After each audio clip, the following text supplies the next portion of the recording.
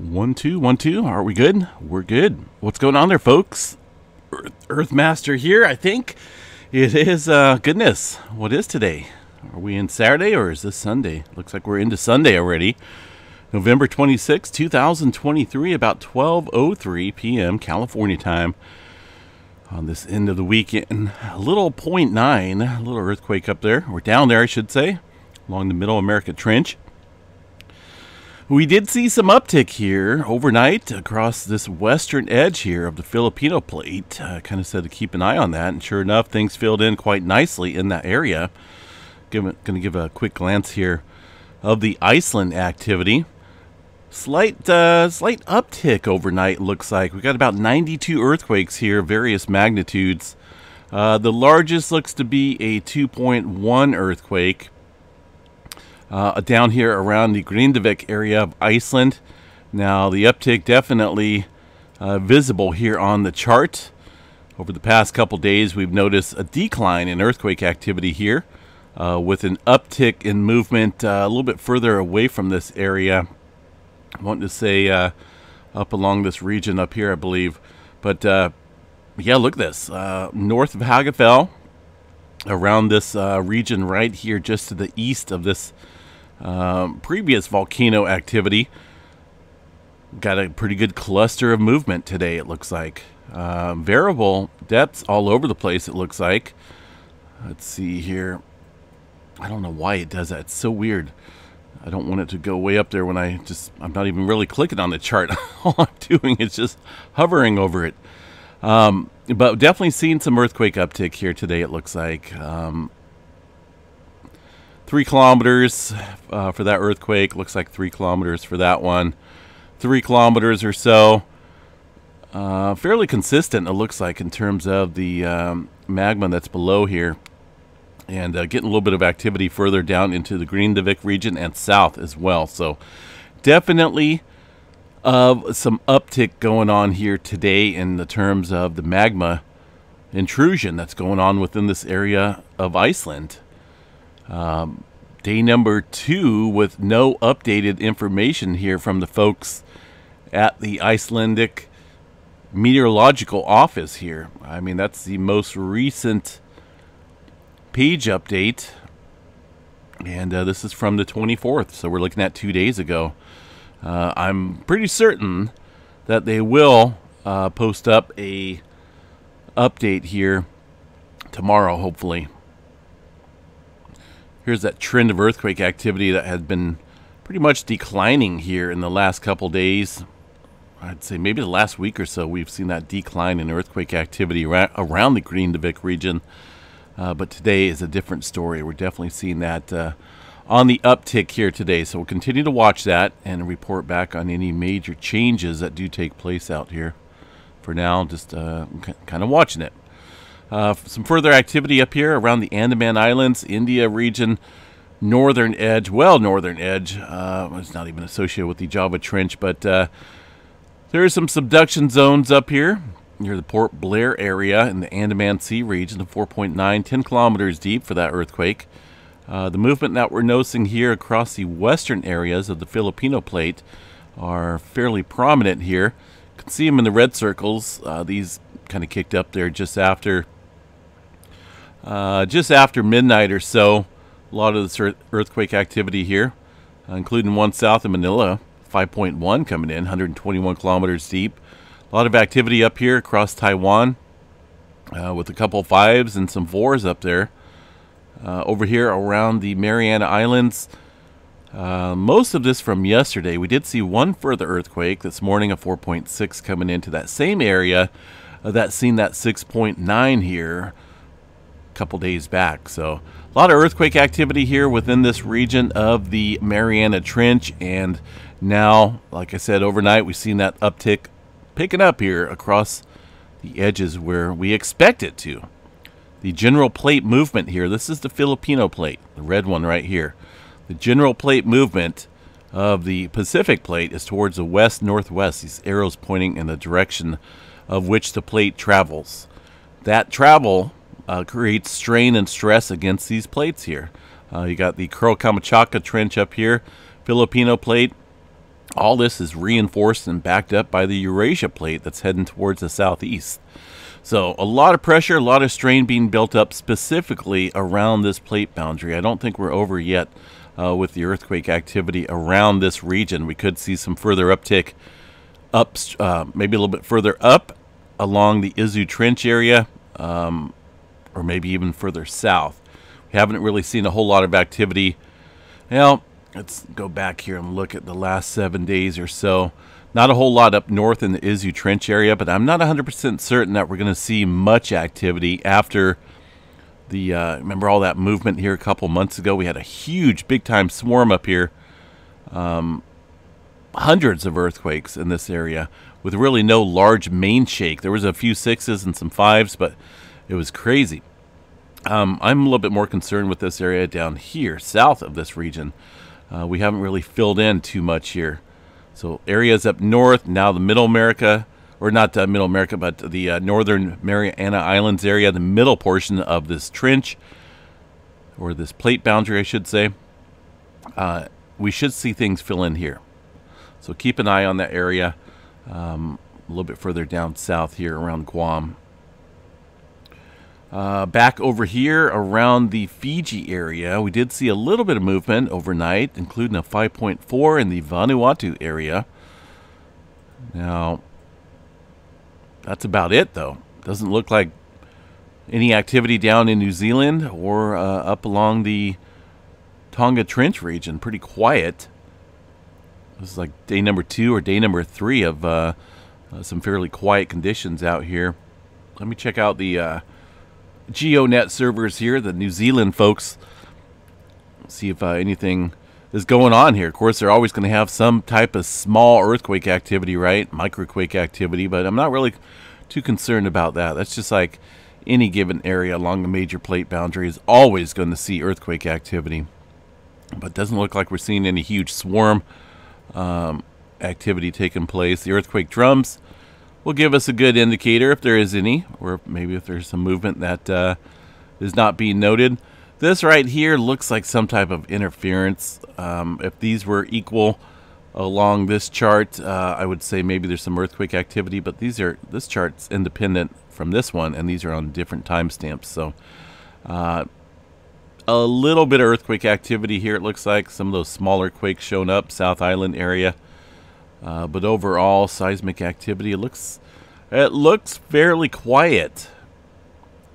There's one earthquake about 5 hours or so ago, mainly down to the south of the South Island area. So what stirred up down there? Was it? I don't think it was this one. No, it had to have been something over here, but I'm really not seeing it on the USGS map, nor the EMSC model.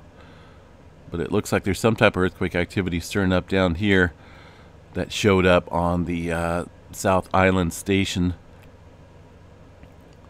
South America, handful of earthquakes as well. Middle America Trench, about the same as yesterday. Still seeing a little bit of elevated movement here across that region. Far as the West Coast goes, California and Washington area, typical movement up there across some of the Cascade volcanoes, but just generally small microquake movement. Look at the 2.5 map and above. Well, looks like we had a 2.7 here north of Mono Lake area off 395. Very shallow, 0.6 kilometers there for that 2.7. Also, the Octillo Wells area, seen a 2.5. That's a little bit further down south, just off the Elsinore fault here.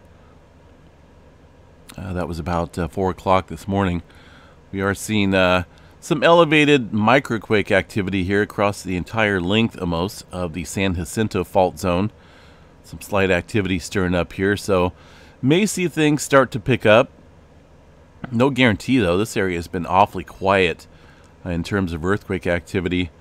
Last 30 days of 2.5 and above. Look at this. This is very spotty for Southern California.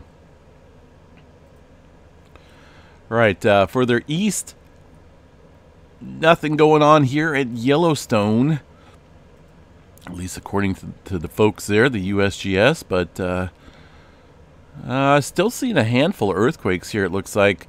mainly around the Mary Lake area, and the earthquakes in question are going to be these right here, all these little spikes. Some of them now are showing up a little bit further south around the Little West Thumb and the Grant Village area. It's going to be these little spikes right here. Those are still very small earthquakes. Even the ones that are showing up on these other stations, they're probably below the 2.0 threshold. And these other ones up here probably below the 1.0 threshold. But still, there's a little bit of earthquake activity occurring there. Texas, Pecos, Texas area. Looks like a couple earthquakes today. Just an ongoing sequence of earthquake activity out there in the oil fields. New Madrid seismic zone did see a 2.0. Well, that's kind of outside there a little bit.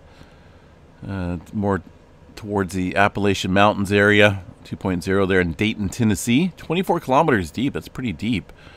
I wonder if this is a legit earthquake or not. It has been reviewed, but that's actually pretty deep there for that area. One little earthquake with a 2.2 South Carolina region just before midnight my time last night in South Carolina. Handful of earthquakes again around the Puerto Rico Trench, and even a couple right smack dab on the plate boundary itself, 60 kilometers deep or so. Major hazard area here. Been watching this region for a little while. Remember earlier this year we did see an odd little earthquake off of the plate boundary, more up in this plateau region of the oceanic crust. And that's just a sign here of some incredible strain and stress. There is definitely some potential here for some larger activity. Thought I felt an earthquake, but not really seeing my earthquake rock swing back and forth yet. It would definitely let me know. Norwegian Sea, 4.5, way up here. Divergent boundary zone. That could be why we're seeing some elevated earthquake activity here across this Iceland region today. Things may be getting ready to get active across this area once again. One earthquake over here in Romania as well, 4.2. And some slight activity there around Iran, 4.5, coming in just after 2 o'clock this morning here. Let's see here the rest of the region. There's some of those mentioned earthquakes. It looks like there's a couple earthquakes up here north of Iceland. We'll have to keep an eye on that. All right, what do we got? Anything major going on here for space weather activity today?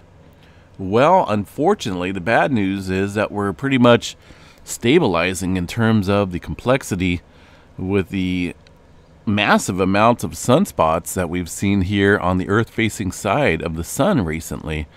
They have all pretty much decayed into nothingness. They're still there, obviously, but the complexity of all these magnetic cores are they're fairly stable. So I don't expect too much here from this region. Same for potentially this area down here. This region looks like it may have a little bit of possibility, a little bit of growth within this this regional sunspot here. And still got my eye on this area. I think this is 3500. It does pose a little bit of flaring threat, and that is the most likely area of some flaring if it does take place. 3500 down here. Still looks fairly complex. 99% chance for a C flare, M flare at 40, X flare around 5% probability. But again, I think the only region that we should watch right now is going to be 3500 over here with the complex structure that it harbors. Solar weather activity in terms of the auroras have calmed down nicely there since wasn't last night, but the other night. Seen a G2 class storm kick up there, but things are kind of mellowing out right now. We'll wait for some further activity here, hopefully from at least maybe 3500. Hopefully we can get a CME or something Earth directed to kick things back up. All right, Storm Prediction Center here today. Not a whole lot of severe weather. We're only looking at chances of thunderstorms out here across Florida and up along the northeastern coast. That's about it, though. Numerical models, well, there's some of that colder weather and snow venturing into the Great Lakes area. This is today's forecast as we head into early next week, that will all shift further to the east and northeast. Most of the country dry as we head into Monday. As we head into the middle of the week, we do have a little low pressure system here that's going to bring in some a little bit of shower activity here to California. Not expecting much. That's about Wednesday or so. We do have some potential for some severe weather. Looks like maybe Thursday, Wednesday into Thursday, maybe even into Friday as well. Could be a couple day setup down in Texas and portions of the south, also stretching up into Arkansas area. See some severe weather potential. We'll check into that, though, as we get closer to that time period. Another storm potentially hitting our area out here in California come Thursday and Friday. Not a big storm. Maybe a little bit bigger one come this weekend. And I'm hoping we open that storm door and California starts getting the rain that we need. Obviously, we're not in a huge drought anymore, but we could easily slip back into it if we don't get the sufficient rainfall that we should be getting here this year with a El Nino event. All right, guys. Gosh darn it, this thing didn't come back overnight, so I'll have to see if it will pop back up. A lot of times they do, and then a lot of times they don't, so may just be offline. I'll have to see if I can maybe reset this a little bit later on to get that Iceland earthquake activity seismograph station back up and running. But for now, we will just we'll get rid of that and then just add a Mammoth Lake station here onto the chart. Southern California, again, a little bit of earthquake activity in the microquake range popping up. We're seeing one right now, a little small spike on that station there, Barrett. That station is down there, roughly around this area here, right around the Elsinore Fault, or maybe in between the these two fault systems here. So we'll just kind of watch today, see how it goes. Enjoy your Sunday. And not bad out here in Northern California right now, about 62 degrees, sunny. But I'd rather have it rainy and a little bit cooler. That's my taste of the weather. I like it in the wintertime. It's supposed to be cold and rainy in the wintertime, right? Not supposed to be able to get out there and get a suntan in the winter. That's just not my thing. Have a good one. Stay safe out there. We'll catch you guys back here a little bit later tonight. Take care, folks.